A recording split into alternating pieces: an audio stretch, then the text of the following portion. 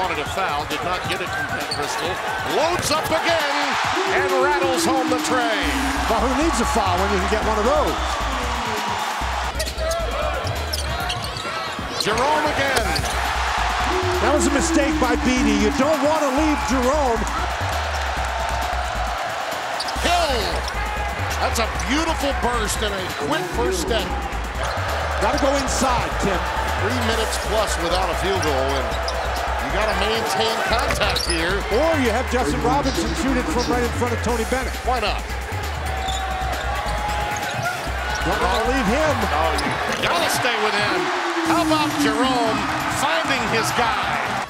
Clark with a bounce pass entry right to Hunter. No stopping him there. No stopping him there. Plenty of time here. Ty Jerome up against it. Kihei says, say hey, I've got another. But Tim, this is just the way it's gone for Virginia. If I'm Virginia Tech, Jerome is the guy I defend, and if I'm going to leave somebody open, it's Kihei Clark. But he makes them pay for it. Hunter. The wraparound pass was tipped away. Robinson with numbers. Alley-oop and a beauty flush. Ahmed Hill. It's not pressure, but look at Justin Robinson. He's on the baseline, gets the outlet pass, and just motors up the court about as fast as you could want. Jerome. Guy gets it back. That's just great ball movement.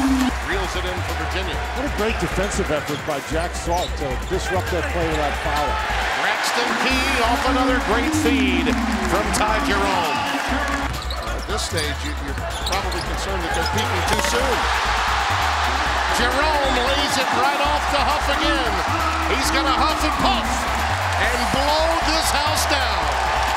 That's some performance, Tim. They're the best team in the country.